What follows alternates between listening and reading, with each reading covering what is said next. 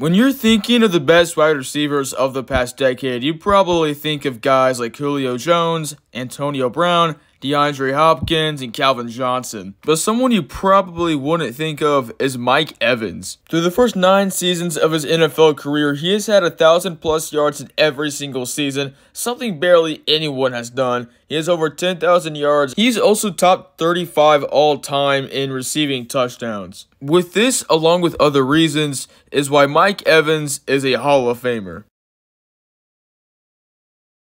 This doesn't really have to do with not for Mike Evans though. He has played the majority of his games and his stats still look amazing. Like I said earlier in the video, he has 1,000+ receiving yards for every single season of his career, which is 9 seasons. And next year, if he does it in 2023, he'll be the only receiver in NFL history to do it in 10 straight seasons. Even Jerry Rice, the GOAT wide receiver, and some people still say he's the GOAT of the NFL. Not even he has done that. Not Jerry Rice, not Randy Moss, so goodbye now.